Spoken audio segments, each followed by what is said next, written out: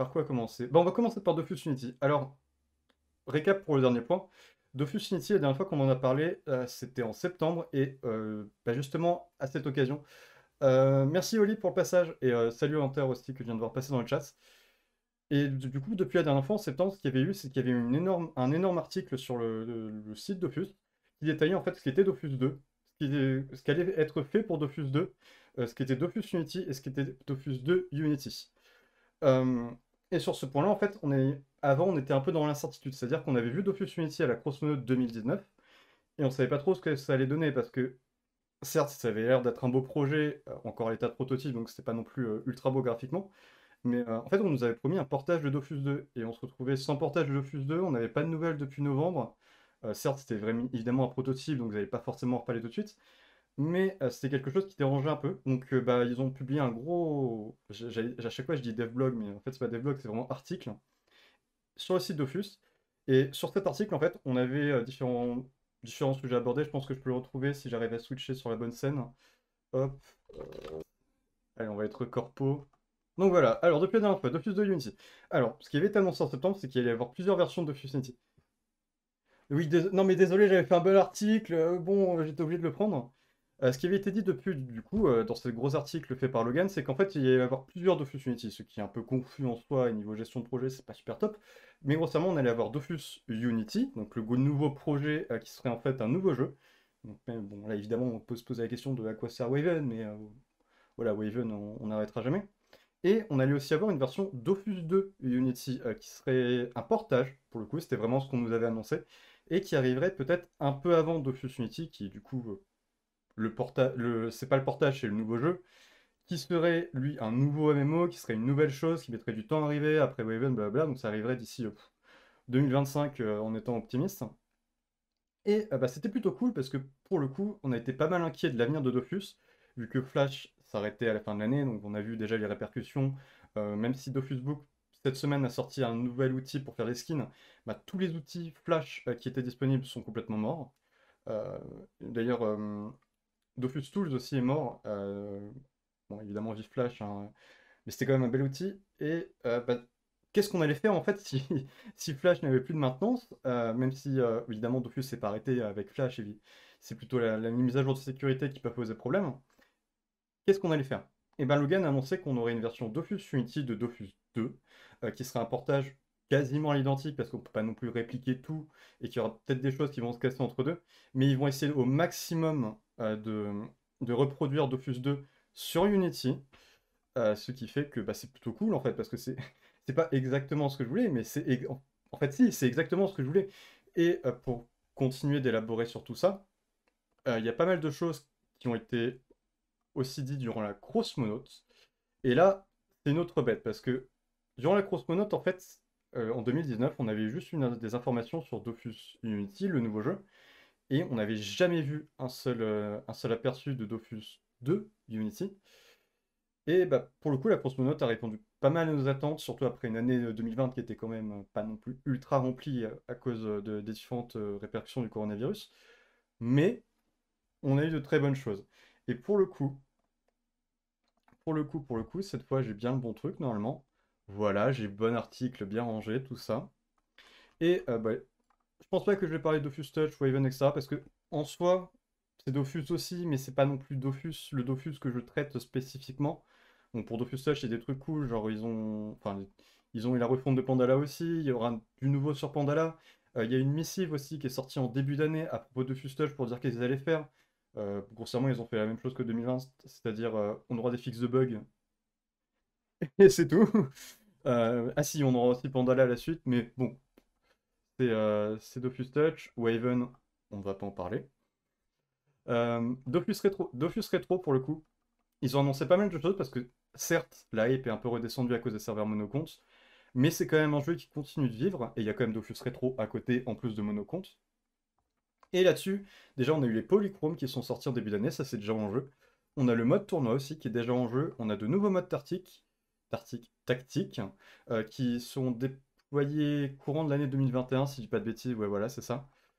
Et c'est tout. Mais je crois qu'on avait d'autres choses. Oui, aussi la mise à jour 1.34 qui était censée être l'arrivée du Dofus Eben et du Dofus Ivoire sur Dofus Retro, donc avec les donjons de temps de Kutan et d'Isaël sont toujours prévus, c'est juste qu'ils ont été repoussés à la mise à jour 1.35 à cause de soucis liés au Covid, hein.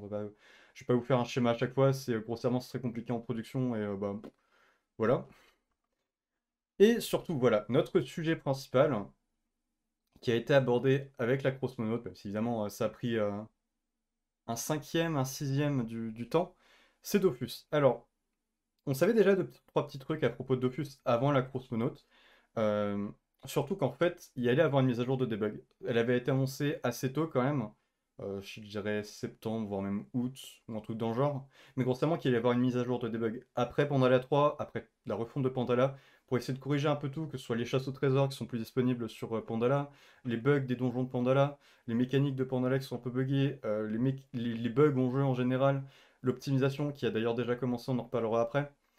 Euh, et globalement, beaucoup de choses à débugger, et ça permet de très aussi, on s'en doute pas, comme ils avaient pu faire en 2019 et 2020, voire même peut-être 2018, je sais plus exactement dans la timeline, mais grossièrement proposer une mise à jour sans contenu, mais avec beaucoup de debug, et à côté évidemment le gros du gros, c'est-à-dire Temporis. Euh, Sur le live d'Humility qui a été fait cette semaine, Logan avait annoncé quelques petites choses, principalement qu'en fait il avait rien annoncé. En fait non, il a rien annoncé, il a juste dit alors Temporis 5 sera complètement différent de Temporis 4. Enfin, c'est des bruits de couloir parce que j'ai essayé de regarder la retransmission et j'ai pas pu retrouver le moment exact, mais que ça arriverait, ce serait une des premières mises à jour de 2020, de 2021. Je suis encore bloqué en 2020. Et aussi, bon, ça c'est le retour à l'info de la grosse monote, que ce serait autour du dieu Ekaflip de mener la danse. Et qui dit Ekaflip dit forcément aléatoire. Alors, qu'est-ce qu'ils entendent par aléatoire? Est-ce que ce sera aléatoire au niveau de l'obtention des sorts? Est-ce que ce sera un aléatoire, genre vous avez une classe au début, puis en fait elle change au fur et à mesure, et en fait vous avez jamais le même personnage? Est-ce que ce sera aléatoire dans le sens Temporis 2 avec drop full random, que ce soit au niveau des équipements, etc. Ou est-ce qu'ils vont essayer de pousser un peu plus le vice? Genre, est-ce que les monstres qu'on affronte seront de niveau complètement aléatoire? Est-ce qu'il y aura, si ça se trouve, quasiment plus aucune notion de niveau? On ne sait pas grand-chose. Et évidemment, pour continuer 2021, on aura la refonte de Bonta et Brakmar. Alors, cette refonte de Bonta et Brakmar, elle s'annonce comme un très gros truc, puisque, évidemment, comme la refonte de Pandala, c'est une mise à jour qui est prévue depuis, je dirais, je dirais dans les cartons depuis au moins Dofus le film. Parce que, évidemment, là, je sais pas si je peux montrer un peu plus en détail le screen. Hop, voilà, parfait.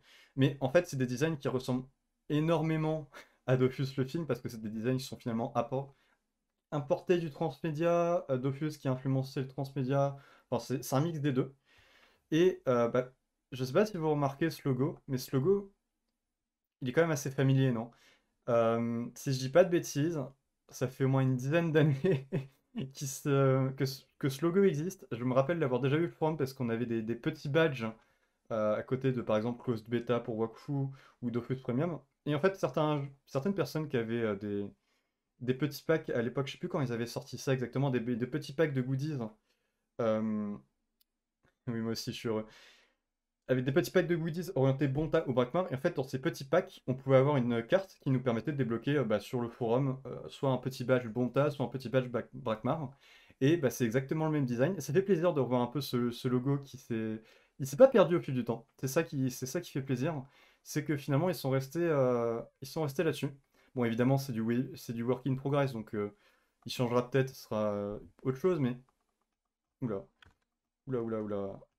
Il a pas aimé le zoom. Mais voilà, c'est du bon. La refonte de Bonta et Brakmar, c'est prévu depuis longtemps. Ce sera en lien avec l'héliocalypse. Évidemment, chapitre 3, réminiscence. Le chapitre 2, finalement, qui est passé. Oui, et c'est le logo de l'extension TCG Dofus. Oui, exact. Euh, le chapitre 2 de l'héliocalypse, en fait, on l'a presque pas vu passer. Alors, certes, on a eu tout l'arc narratif autour du dragon de Pandala, qui est un nom absolument imprononçable, désolé, qui voulait remonter dans le temps pour échapper à l'héliocalypse, parce que sinon, voilà, Pandala détruit, blablabla. Mais en fait, contrairement au premier chapitre, on avait vraiment un succès Héliocalypse, Résonance, ou je sais plus si c'était Résonance ou... j'ai plus le mot. Mais là, on n'a pas vraiment eu de succès lié, on n'a pas vu vraiment de quête avec genre... Enfin si, on a une apparition de Draconeros dans les quêtes de Pandala, parce qu'il y a quand même un gros lien avec les rêves, etc. Il y a tout... Franchement, le lore de Pandala 3 est excellent, les quêtes un peu moins, au niveau du gameplay, parce qu'évidemment, c'est c'est des quêtes de niveau 200, donc il faut que ce soit compliqué. Mais il y a des choses qui ont été faites et qui ne sont... Enfin, j'arrive pas à... Alors certes, on pourra me dire, oui, mais alors si on fait le lien avec ça, si on dit qu'en fait, là, c'est plutôt voir les conséquences de l'héliocalipe sur Pandala, comment ça a été fait, etc. Bah, je me dis quand même, c'est peut-être parce que le planning a été décalé aussi, hein, vous me direz, mais bah, il y a où le chapitre dans tout ça? Parce que pour l'instant, en jeu, on a un chapitre 1, je sais toujours plus le nom, je sais plus si c'est Résonance ou l'autre, je sais plus du tout. On a un succès chapitre 1, Résonance, blablabla, mais on n'a pas de chapitre 2, on n'a pas de succès chapitre 2. Alors peut-être qu'ils vont faire des quêtes en début d'année, un peu comme ils avaient fait, peut-être pour accompagner Match de Debug d'ailleurs, avec la 2.54 avec une 2.58 bis, donc du coup pour faire suite de l'arc narratif. Mais pour l'instant, en fait, le chapitre 2 de l'Héliocalipe s'est passé ultra rapidement. Et même au niveau des autres jeux, genre Wakfu, enfin, Wakfu a eu plus de lore là, j'ai l'impression là-dessus. Dofus Touch et. Bah, en fait, c'est tout. Il n'y a pas grand-chose. Voilà. C'était. Finalement, ce chapitre, c'était Pandala, quoi. Et évidemment, bon là, on revient sur la cross mode parce qu'on divague, on divague, on divague. Euh, Dofus 2 sur Unity. Donc Dofus 2 sur Unity, ça a été annoncé du coup en septembre, mais les premières images n'ont pas été montrées du coup avant ce petit moment. Bon, la musique de Pandala, je sais pas si elle a explosé vos tympans, mais elle était là. Mais grossièrement, en fait, ça a été de présenter ce que pouvait être Dofus sous Unity. Je vais juste voilà. Et j'ai dit, hop, voilà. Euh, Évidemment, compression Twitter, y a rien qui va. Et ce qu'on peut remarquer déjà sur cette map, c'est que Aquadala est la meilleure zone de Pandala.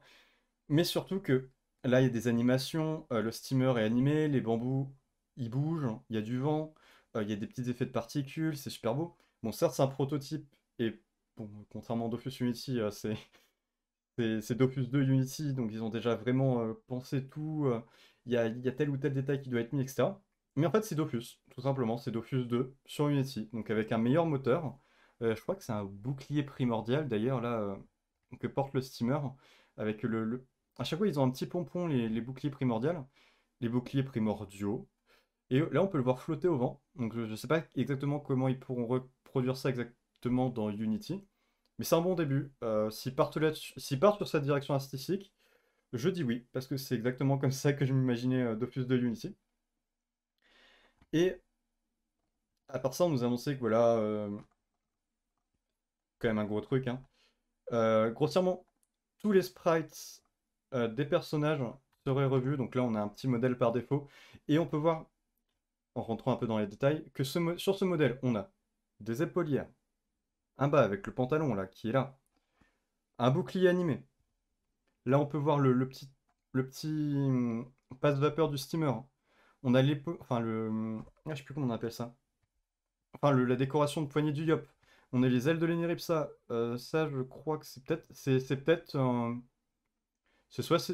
des cheveux longs, soit c'est la coiffe de l'héliotrope. On a une cape, on a des épaulières, enfin bref, on a tout. On a aussi une petite modification du visage, blablabla. Et bah, ce serait possible avec Dofus Unity, chose qui a été promise maintes et maintes fois avec Dofus 2. La dernière fois, je crois que c'était en 2018, où en fait ils avaient demandé à Rumo de complètement revoir les sprites de Dofus, et il avait sorti des petits work in progress qui étaient vraiment super sympathiques, même si franchement ça faisait un peu un design à la fois cross maga, à la fois Waven. Et bah, certes, ce style se rapproche un peu de ce style unifié cross maga Waven, mais c'est quand même Dofus. Je pense que c'est les yeux qui font un peu le tout là, parce que c'est la face du féca, je ne sais plus laquelle, mais c'est connu quoi. C'est pas juste du nouveau sprite pour être du nouveau sprite, c'est Dofus tout simplement. Et bah c'est ça, personnellement c'est ça que j'attends de Dofus 2 Unity, c'est-à-dire Dofus 2 en plus beau, tout simplement. Hop, évidemment il n'a pas aimé le dézoom, et vu que je suis sur Opera, je sais pas comment dézoom simplement. Hop, hop, voilà. Et la dernière information de la grosse note sur Dofus, c'était que les musiques arriveraient sur la plateforme de streaming.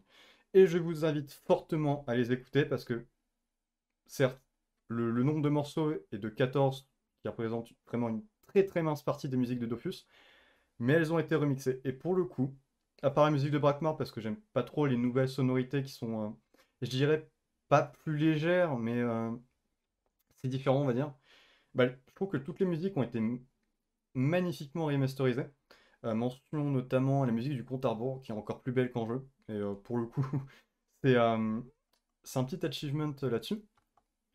Et bah, je pense que je vais conclure la grosse monote là-dessus, c'est-à-dire que, en plus de toutes les annonces qu'a fait Ankama pour 2021, ils ont aussi annoncé que l'Ankama Launcher allait évoluer, et on a déjà les premiers effets en jeu, enfin en jeu sur le bureau, quoi, avec l'arrivée d'une boutique et l'arrivée de... Ah, j'ai un trou de mémoire. D'un service de... Un service de streaming, entre gros guillemets.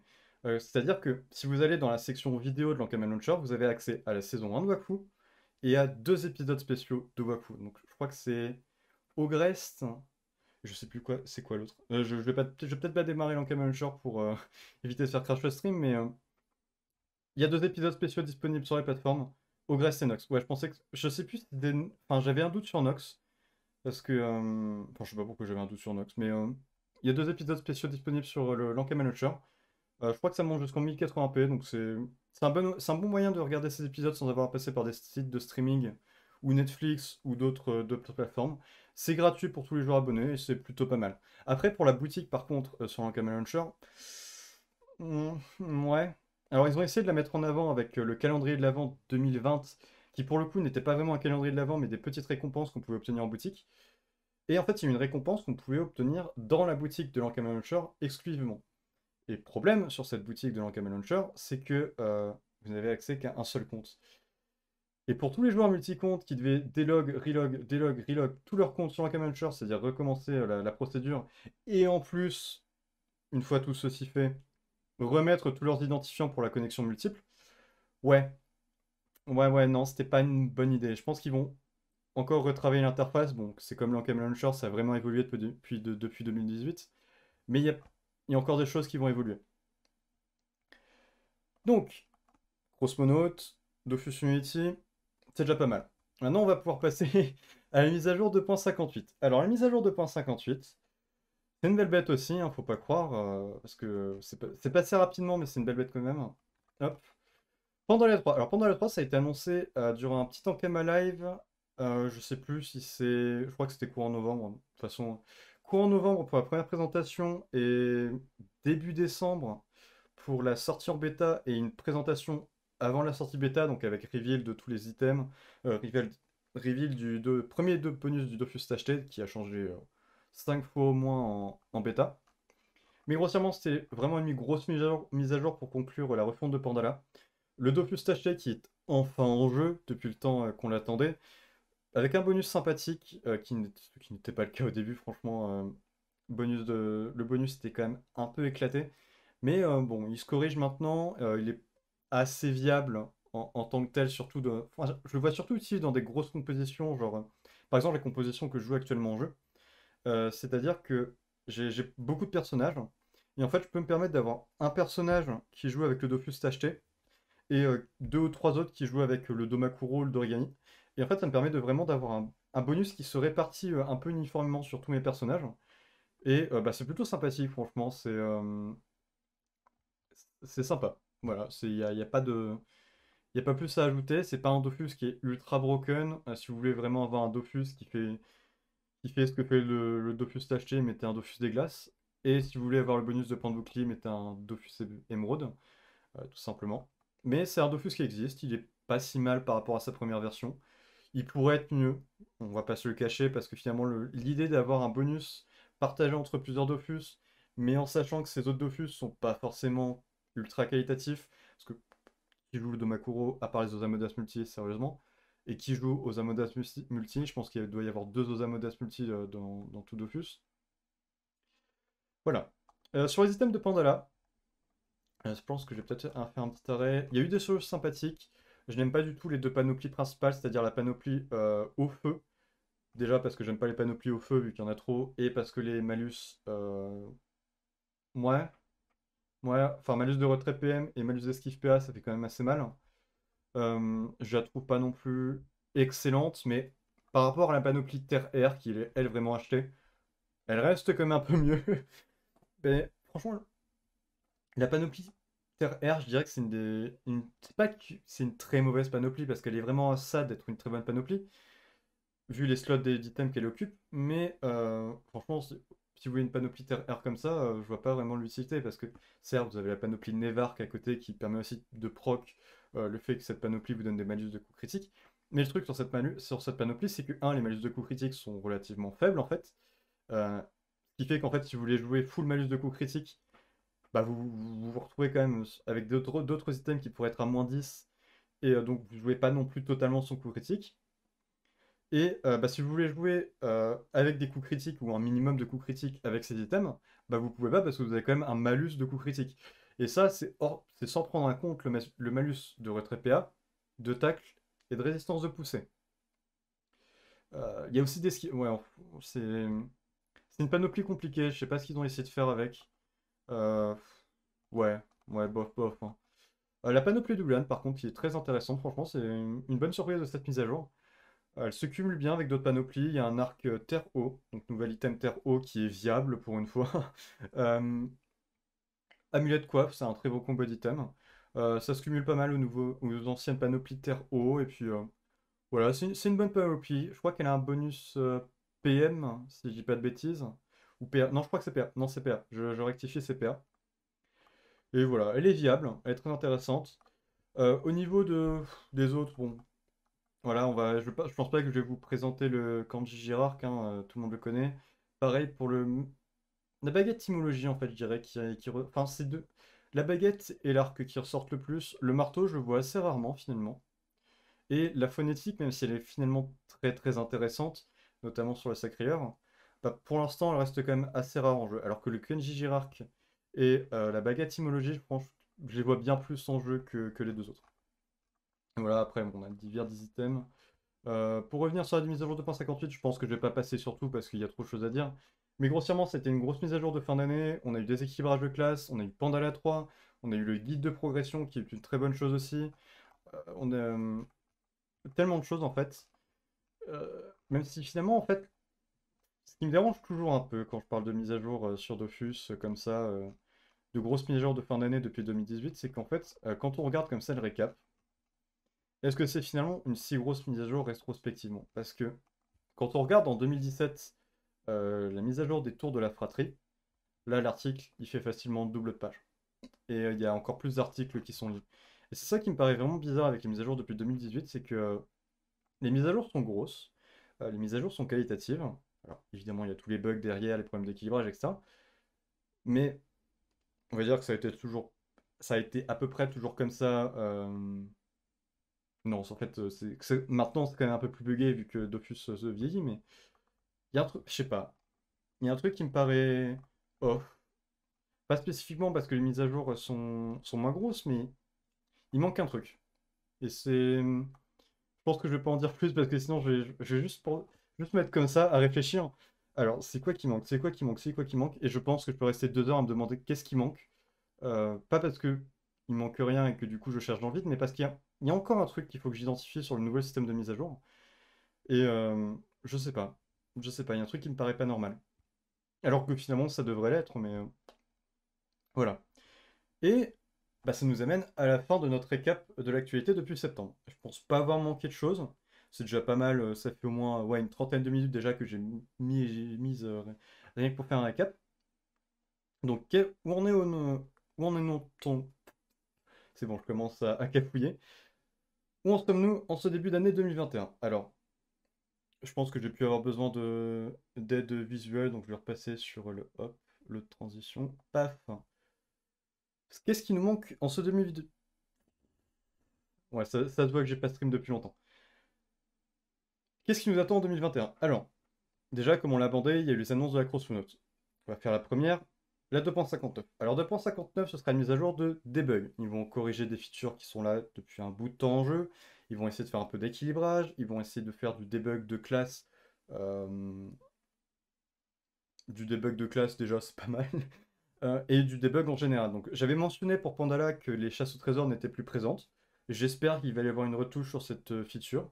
J'espère qu'il va aussi y avoir d'autres retouches sur d'autres features du jeu, que ce soit des petits correctifs ou juste dire alors, on a vu qu'il y avait cette feature-là, on a essayé un peu de la corriger, on a fait deux trois modifications.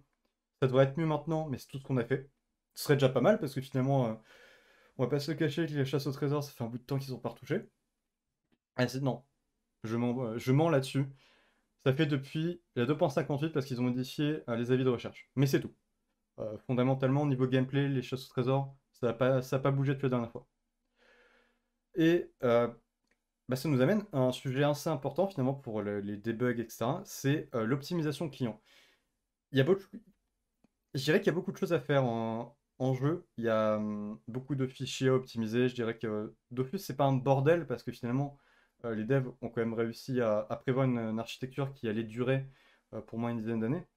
Mais on arrive au cours de cette dixième année en fait, et ça commence à faire mal, notamment les fichiers de thème. Je sais pas si vous avez déjà regardé le, le fichier d'un thème d'interface, peu importe lequel, mais en fait vous avez pas mal de reliquats des mises à jour datant d'avant la 2.36. Et quand vous regardez Dofus vraiment profondément dans sa racine, il y a quand même pas mal de vieux reliquats qui ressortent. Et j'aimerais bien qu'ils nettoient déjà ça, mais aussi qu'ils fassent vraiment un gros travail d'optimisation. C'est quelque chose qu'ils ont commencé à faire en ce début 2021. Donc je sais pas si vous avez ressenti l'effet, mais avec la maintenance du 19 janvier, ils ont fait une grosse passe d'équilibrage, de debug, ouais, de debug. Ils ont équilibré les FPS. Donc là, si vous allez en jeu, vous remarquerez que si vous lancez le colis, les sacrilleurs, ils font légèrement moins laguer. Donc voilà, c'était l'équilibrage des debugs. Mais franchement, c'est assez remarquable pour le coup. C'est-à-dire que avant de lancer la maintenance, je suis allé faire un petit test d'1h30, on va dire, pour voir les performances en jeu, donc avec la version 32 bits et avec la version 64 bits, parce que les deux versions ne sont pas les mêmes. La version 64 bits en ce moment a énormément de soucis mémoire. Faut pas se le cacher, même si vous êtes sur une version de Windows 64 bits, Linux 64 bits ou macOS, utilisez la version 32 bits, franchement, c'est ce que je peux vous conseiller. Vous verrez, c'est beaucoup plus fluide, même sur la durée. Là où en fait c'était la promesse de la version 64 bits, la version 32 bits est beaucoup plus stable sur la durée. Utilisez la version 32 bits, c'est tout ce que je peux vous conseiller. Et en fait, j'ai remarqué que après la maintenance, du coup, en refaisant ce test d'1h30, en baladant dans des zones du style Bonta, Brakmar, Crocusco, parce que j'essaie aussi de prendre en compte le facteur nouvelle zone, nouvelles assets, etc. Donc Sarache, Pandala, où est-ce que je suis allé aussi? Suffokia, Otomai, donc là plutôt pour aller voir l'aspect vieille zone. Et évidemment Bonta, Brakmar et Astrub, parce que Astrub c'est encore la zone qui fait le plus laguer en jeu, faut le savoir. Finalement je m'en tirais beaucoup mieux après la maintenance qu'avant la maintenance. Et c'est pas genre ah oui j'ai gagné 5 FPS, j'utilise 50 mégabits de RAM en moins. Non, c'était genre j'ai la moitié des ressources en moins. La RAM au lieu d'aller jusqu'à 1500, elle se cape à 1000. Franchement c'était un... Je sais pas par quelle magie noire ils ont réussi à corriger ces problèmes, mais ils ont réussi à corriger les problèmes. Et mieux là-dessus, c'est-à-dire qu'ils ont aussi non seulement amélioré les performances globales, mais ils ont aussi amélioré les performances en combat. Et c'était surtout ce point-là qui dérangeait pas mal les gens, notamment pour ceux qui farment le Chaleuil, ou pour ceux qui farment la Reine des Voleurs, ou tout autre mob nécessitant qui se fait farm en ce moment, parce que bon, la méta PL, elle est scalée. Et ben, il y avait énormément de problèmes là-dessus. Que ce soit en termes de lag, donc vous finissez votre tour, en fait le tour se finit pas tout de suite, vous lancez un sort, le sort va se lancer, il va toucher les autres, etc. Et il y a eu énormément d'optimisations faites avec cette maintenance du 19 janvier. Et pour le coup, ça fait très plaisir à voir. Et ils ont essayé de continuer aussi avec la dernière maintenance, même si les effets, je crois qu'on les a pas trop sentis. Mais s'ils arrivent à continuer à sortir des maintenances comme ça, et en plus un gros patch de debug pour début 2021, franchement, on peut encore patienter pour Dofus Unity. Dofus pourrait s'en sortir. Après, évidemment, il y aura des problèmes de sécurité avec la mort de Flash, mais on fait ce qu'on peut. Il y a de l'optimisation. Ankama ne cesse pas faire et c'est très positif. C'est très positif. Surtout que finalement, Dofus, maintenant, si vous avez un PC qui date d'après 2015, vous arriverez quand même à le faire tourner. Ce sera surtout au niveau du multi-compte que vous aurez des problèmes. Et maintenant, on va poursuivre un peu sur 2021. Qu'est-ce qu'on a? On a Temporis 5. Alors pour Temporis 5, qu'est-ce qu'on peut dire de plus? Parce qu'en fait, j'ai déjà parlé de Temporis 5 pour la grosse monote, et le problème avec Temporis 5, si j'en parle, bah, c'est que j'en sais rien ce qui va se produire. Je suis même pas sûr que... même, je pense que même lui ici, qui est venu voir Logan pour Dofus Retro, et du coup qui a parlé de Temporis 5, etc., je suis même pas sûr que lui-même sache vraiment précisément ce qu'est Temporis, ou voire même les détails, ou voire même de ce qu'ils vont faire. Peut-être qu'ils l'ont briefé un peu là-dessus, ou genre, ils sont juste dit, regarde, il y a une image là, prends une photo, comme ça, voilà. J'en sais rien. Et pour le coup, j'en sais rien. Je sais juste que ce sera de l'aléatoire, et j'aime pas trop l'aléatoire, mais si ça arrive à équilibrer l'aléatoire, ça pourrait être une très bonne édition de Temporis, mais il faut, pour le coup, l'aléatoire, c'est quelque chose qui est très important à équilibrer, et c'est quelque chose qui s'équilibre très mal. On a vu pour Temporis 2, euh, oh, oh, refaites pas la même erreur de diviser le drop par deux pour les items, hein, parce que bon, euh, les quêtes, alors certes, le drop des items de quête n'a pas été divisé par deux. Par contre, les quêtes qui demandent des items normaux, par exemple des pots de tanuki à tout hasard, bah, ces items-là, ils ont quand même été divisés par deux, ce qui fait qu'il y a des quêtes qui en demandaient genre 50, 100 ou plus, hein. Bah, là, vous êtes un peu dans la merde parce que vous avez 50 items à vous taper à drop avec un taux divisé par 2.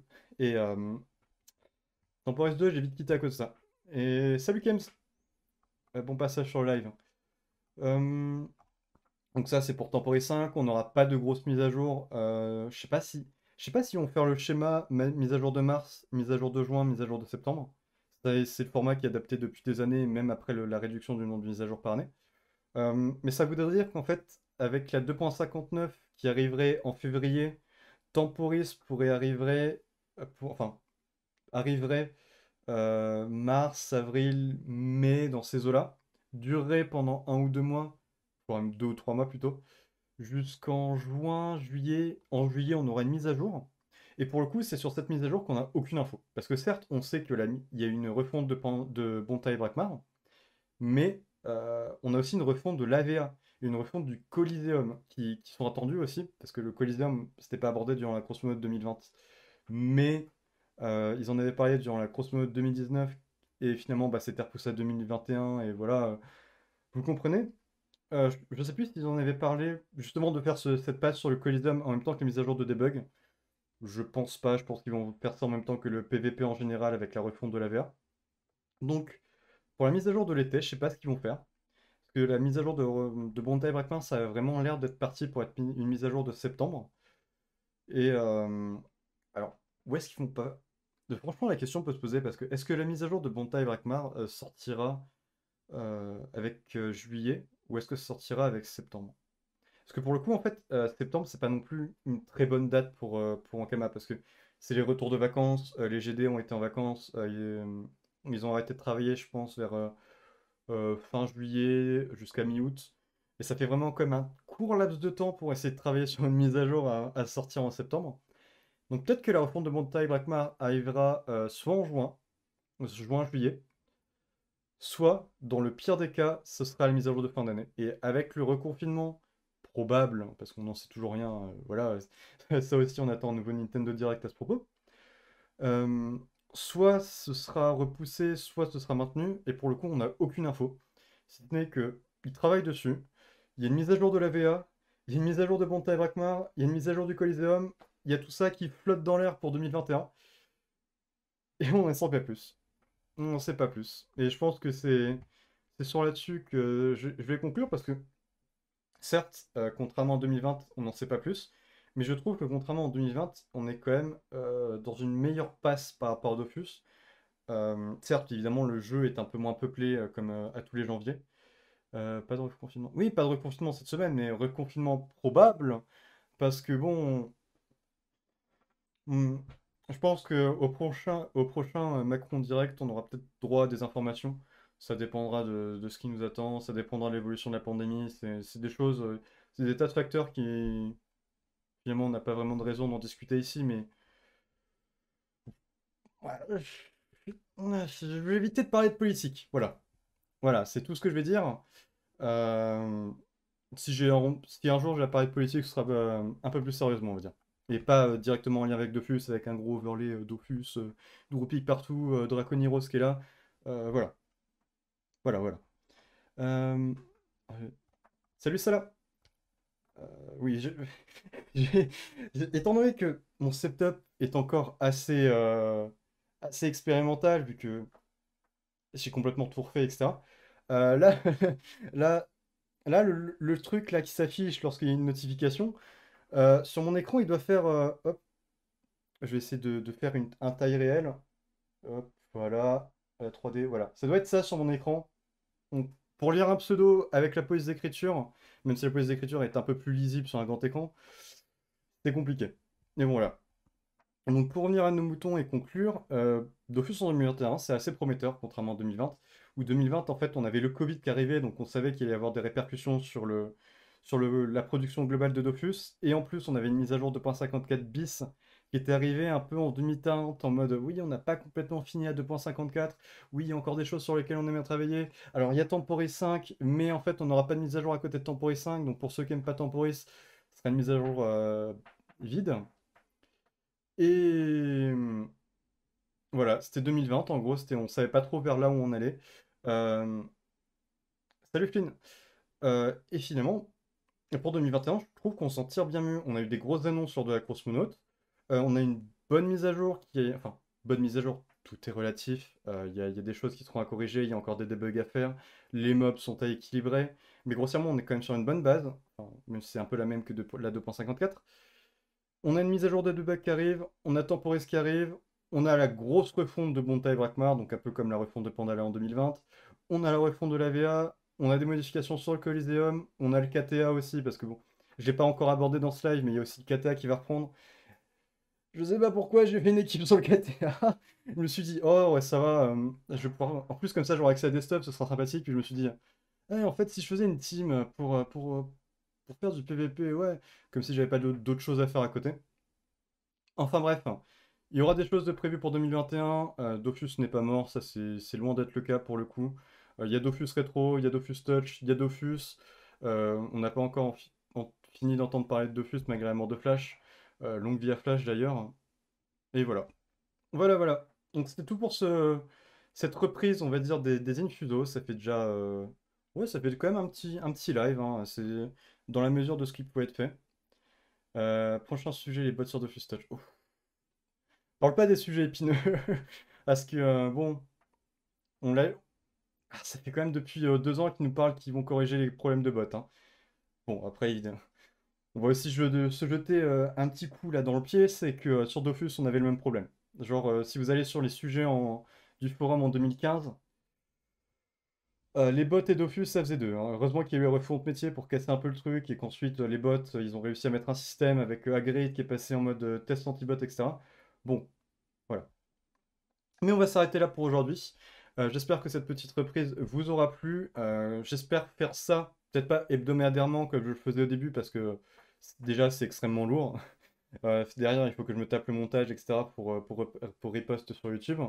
Il faut que je prépare aussi le script. Il faut que je fasse plein de trucs. J'ai aussi le projet des saisons qui n'est toujours pas sorti. Je vous assure qu'il avance. Je sais pas si je vais pas vous montrer de screen parce que sinon ça va encore plus me déprimer. Mais voilà, il y a plein de choses. J'aimerais faire plus que des infusos. Les infusos, c'est. Je me suis dit, j'ai quand même envie de faire des infusos, j'ai quand même envie de parler de l'actualité du jeu, j'ai quand même envie de parler de Dofus, j'ai quand même envie de faire des lives parce que ça m'entraîne à parler et que c'est sympathique, et puis voilà. Mais ce sera pas hebdomadaire. Ce sera quand il y aura des news, euh, quand je jugerai que les news sont suffisamment importantes ou alors qu'il y a suffisamment de matière pour les traiter. Et bah, j'ajouterai aussi des petites sections parce que là, c'était vraiment si j'ai le terme exact en français, je ne sais pas, mais bare bones, on va dire en anglais.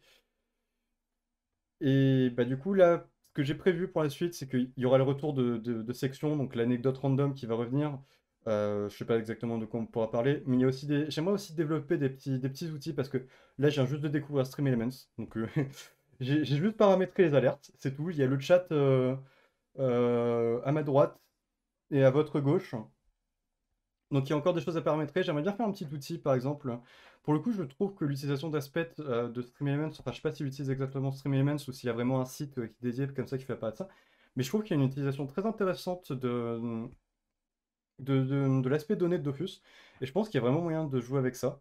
Que ce soit pour apporter des anecdotes ou pas vraiment faire dans le style mini-jeu comme il peut faire, mais vraiment dans l'aspect anecdote, genre parler d'un mob, voir le game design du mob, voir comment il marche, etc. Ça pourrait être très intéressant. Donc voilà, donc on se retrouve la prochaine fois. Merci à tous ceux qui ont follow durant le live. Et vive Dofus. Salut!